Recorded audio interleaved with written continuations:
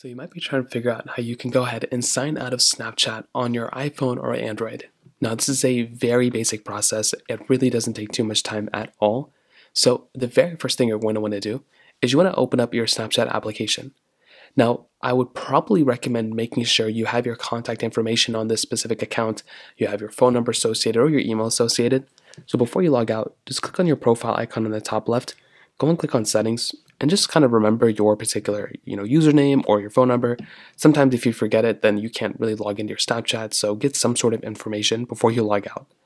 Now, if you want to log out starting back on the main page, you want to go ahead and click on your profile icon on the top left corner. You then want to go and click on the settings, which is on the top right, and all you're going to want to do is basically scroll all the way down until you see a logout button at the very bottom. Now you're going to see a few other options. What you want to do is you want to click on logout, and then it's going to say, are you sure you want to log out of Snapchat? Now, if you actually want to log out, click on the logout button. If you don't want to log out, just click on the cancel button, and that will basically delete it, basically just cancel it out.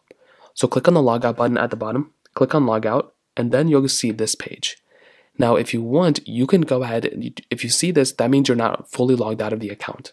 So just keep that in mind.